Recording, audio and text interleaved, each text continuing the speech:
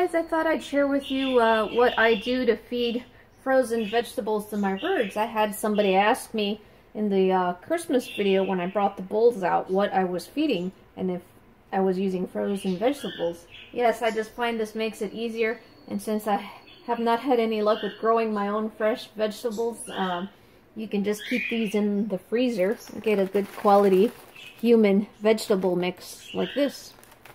So what I do is I measure out, it doesn't have to be exact, depends how many birds you have or how much your bird will eat. This is a half cup. I'm going to do 1 cup into a big bowl. So there's the vegetables.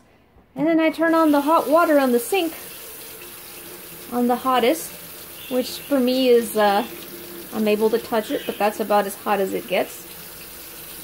So again, this will also depend on the temperature of your kitchen sink. And I just fill it all the way to the top. And this water is going to get cold really fast. Mush them around. And you can feel that the vegetables are definitely still cold. Okay, that one's done. Now what I do is I get a strainer and I just dump them in. Dump them right in and then dump them right back into the bowl. And I once again put them in hot water. And this time you want to get them to room temperature. That's feeling much, much better. Now the water's not hot, it's warm. And then, once it's ready, once again, dump it through. Dump your water out, and then, so it's not drip drying everywhere, I put it right into the bowl like that. And now I can feed this out and add supplements. Apartment birds, it's a little cold still. I could have run it one more time, but by the time you put it into the open air like this, when they're separated from each other, it'll warm up to room temperature.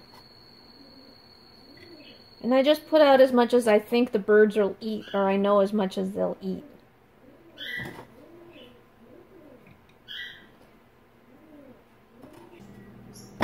Now that's filled out nicely for the 5 birds that I have. Now, I know that for a fact, Wingo is the only bird I have ever owned, let's put his bowl here, that actually eats carrots. Nobody else eats the carrots, so we'll go heavy on carrots with him. He's a little low on corn and peas, so we'll take it from this one. Now for my pigeons, they don't have tearing and ripping beaks like my parrots do, so they can't swallow these things. They're too big. So I cut them in half. Same with these big beans. Today everybody is getting feather fast because there are a lot of birds that are molting, and we're working with trying to fix Wingo's feather. So if you have any vitamin powder supplements, veggies are the best food. You can put it on because powders will stick to the wet vegetables. You can also do calcium. I also get the frozen broccoli because broccoli is pretty high in calcium. You can use calcium powder and then mix it up. Get the powder on most of the veggies, and then I feed it out to my birds.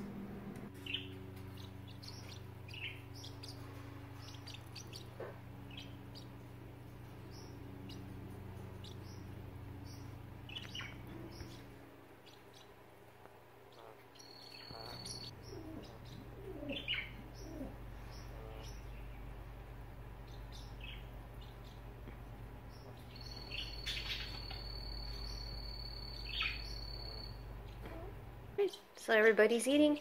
That's pretty much how I prepare veggies for everyone.